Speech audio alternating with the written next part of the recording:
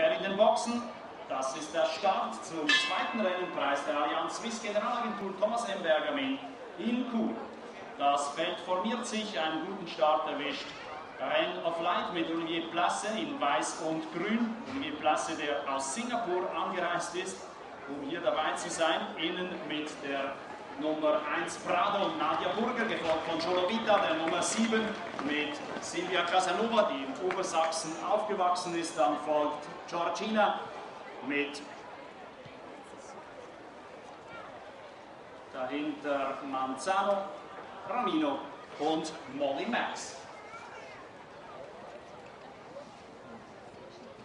In ansprechendem Tempo, innen Prado, der jetzt die Spitze übernimmt, an zweiter Stelle Reine of Light, dann Jolovita, Georgina, Ramino, Manzano und auf etwas Abstand Molly Jack.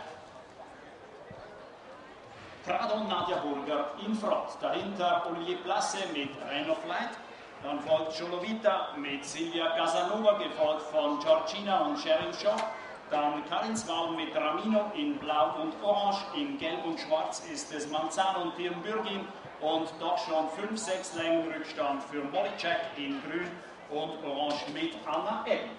So kommt das Feld gleich auf die zweite von 3 Tribünenpassagen mit Prado innen, Reine of Light außen, innen lauert Jolovita, außen in Gelb, Grün und Weiß ist es Georgina, gefolgt von Ramino, der innen an drittletzter Stelle galoppiert. Manzano ist zweitletzter und auch Molly Jack findet wieder Anschluss. Auf die letzte Runde kommt jetzt Reine of Light unter Druck.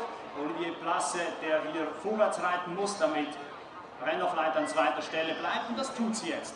Vorne ist Prado, der im Moment wie aus einem Guss galoppiert. Reine of Light wird bemüht und hält den zweiten Platz. Dritte ist Jolovita, die es ebenfalls mit den Händen vorwärts geritten wird. Dann Georgina, die noch in sehr guter Haltung galoppiert, an vierter Stelle, jetzt an dritte Stelle geht, an die zweitplatzierte Reine of Light angreift und wie durch Butter an zweite Stelle geht. Vorne jetzt die beiden Schützlinge von Josef Stadelmann. Das ist Prado und Georgina. Reine of Light ist fürs Auge geschlagen. Manzano geht an dritte Stelle, aber doch schon 2 Längen hinter den beiden Stadelmann-Pferden. Molly Jack an 5. Stelle, Jolovita und ganz am Schluss Ramino, der hier fast zu Fall kommt, aber auf den Beinen bleibt. Vorne der Angriff von Georgina, rechts außen auf Prado. Georgina und Prado. Es wird einen Sieg geben für Josef Stadelmann. Der kann sich mal für die Siegerehrung vorbereiten. Hier ist Prado und Georgina. Prado zieht nochmal an. Prado vor Georgina. Dann folgt Manzano. Molly Jack holt sich das 4. Geld. Reine of Light ist 5. Dann folgt Ramino und Jolovita. Toller Sieg, aber praktisch